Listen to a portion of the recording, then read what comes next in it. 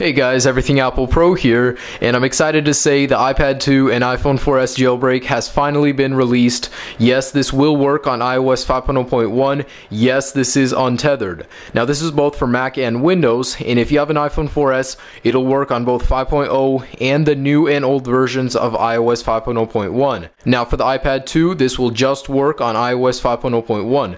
So let's go ahead and get started. Now the tool we're going to be using is called Absinthe. You can either use Red Snow or Absinthe. I'll post links for both down below in the description, so definitely check that out. Also a little guide, but all you need to do is go ahead and connect your iPhone to your computer.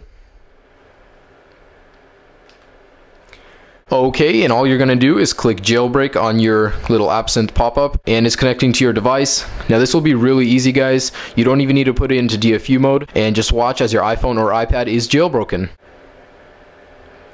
And you'll get this little pop-up that the restore is in progress. Don't worry about that, the jailbreak is working, so give it a couple minutes. And this jailbreak basically puts your device into restore mode. It's as if it's restoring it to a custom backup, but that's not actually what's going on. It's actually a different process, but this does take a little bit, and you just leave your iPhone or iPad 2 alone, and in a little bit the jailbreak will be done. Now once you guys see that Absinthe has finished, the loading bar will be full.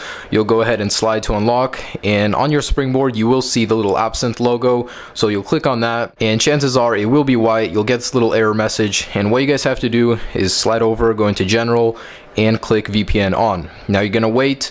This will take a little bit, and your iPhone will restart. After that, we will see Cydia on our springboard, and I'll be right back. And there you go. You do get a little VPN error message, but that's okay. Your iPhone will restart, and in a second here, we will have Cydia on our springboard. And you guys will get this little loading bar. It's as if you guys had a fresh restore. And after your device restarts, go ahead and slide to unlock, and you'll now see Cydia on your springboard. And that's it, guys. You guys are now fully jailbroken, untethered on your iPhone 4S or iPad 2 on either iOS 5.0.1 or 5.0. Now thanks for watching this video, guys. Really appreciate it. I really hope this helped you jailbreak your iDevice. Of course, please leave a comment down below if you have any questions. I will try to get to it. Please rate and subscribe for more great videos. Now enjoy the untethered jailbreak, guys. Of course, when the unlock does come out, I will post a video as soon as I can, so stay tuned for that. But okay, guys, peace.